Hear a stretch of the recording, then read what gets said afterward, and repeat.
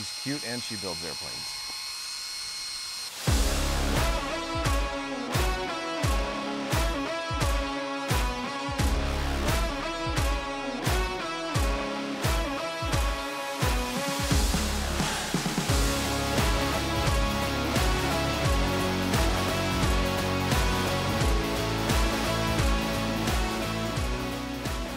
All right, so I'm holding a little bit of hardware fresh from the parts room.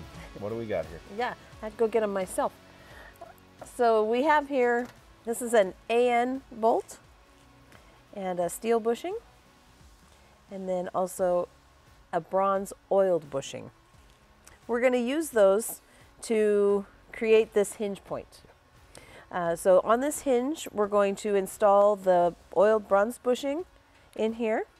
That'll actually get bonded in with Loctite. We'll talk about that in a minute. Yep, and then this steel bushing rides inside of it. And what kind of a fit are we looking for there? The whole idea is to have the steel bushing right inside of the bronze bushing instead of rotating the steel bushing on the bolt.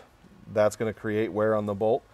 So that moves easily, so we want that same fit or better inside of the oiled bushing to kind of force it to go in there. You'll actually find that in some judging circles, say at Oshkosh, that you would actually have to explain this to the judges. Most of them will just look at this and assume that because on a hinge point, a rotating point like that, that it should be a castle nut with a pin.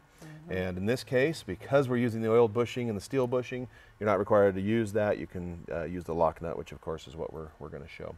We'll start by putting this hinge point here, the pivot point, where we're going to mount the horizontal to the fuselage. And so we'll go through that so that we can actually get this put on the aircraft. And we'll see you in just a minute. All right. All right, so check this out. The oiled bronze bushing. You should pass a reamer through here before you try and do anything. So use your 3125 reamer. Ream these guys out. So I'm going to caution you in a couple of ways about the oiled bushing. They are soft, and you can, if you over clamp it, you can distort it in any direction. So if you go put this in a vise or a pair of pliers or something to hold it so you can ream it, you run the risk of distorting that. Additionally, the Loctite that we use to bond this into the steel bushings that are attached in the hinge, that Loctite moves real quick, and so you have to work quickly to get that in there, get it positioned before that Loctite sets. What a lot of guys will do is put a clamp in there or something to kind of pull it into place, and by doing that you can distort it. By clamping your hardware down tight, you can distort it. So I'm going to caution you just to be careful with that. If you have fitment issues, always check with us. Call us and find out first.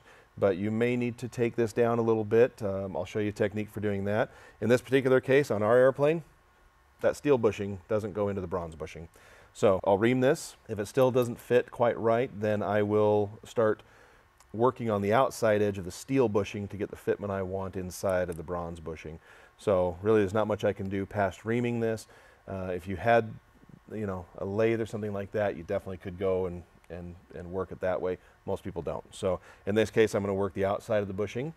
Let me actually show you real quick what I'm going to do there. So here is a scrap bolt, and you can kind of see maybe how this edge, I've kind of tapered it down to a little bit of a bullet, and that helps with aligning stuff sometimes. If the standard bolt won't go in, you don't want to destroy the threads. So a lot of times you shape this down to a bullet and it just fits in a lot easier and helps kind of align everything. Use it as an alignment pin. But for now, I'm going to use it as something to hold my bushing. And then we can actually chuck it into a drill. I actually prefer doing this on a drill press. Get that good and tight, and if you get it up against the chuck, it's not gonna rotate on there. That's not rotating. Take a small piece of sandpaper. In this case, I'm using 220. Oh, I make it look easy, don't I? Okay. And then in this fashion here, just let that work down the outside of that. Just go back and forth.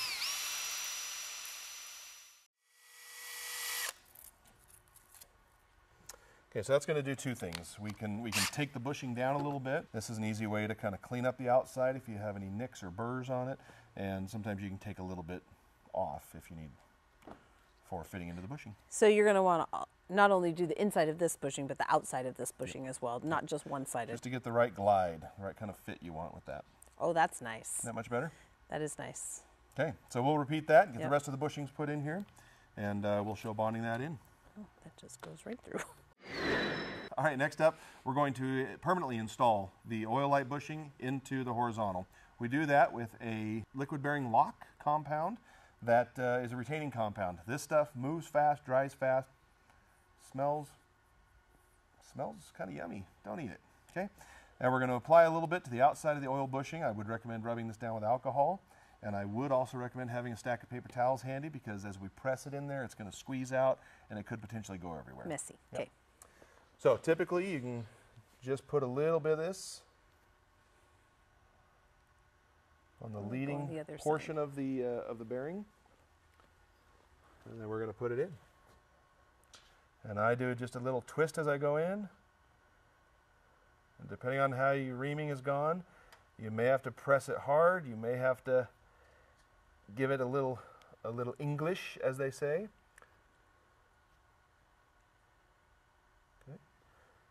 And then we're going to leave it just like that. Don't touch. We'll clean up the end. Try not to get any of the bearing lock inside of the oil bushing.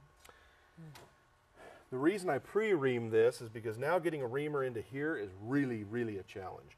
So you want to make sure that that bushing has the right fit and it is beautiful. You're talking the steel bushing inside the... Yeah. Yeah. You want to make sure that the mating surfaces of these is right where you want them. Then mark this bushing or tape it in here so that you can always keep these together and you know they always fit. We're going to end up taking the horizontal in and out of the fuselage, and so you want to make sure that this stays with that pivot point. And so we'll continue on with the others.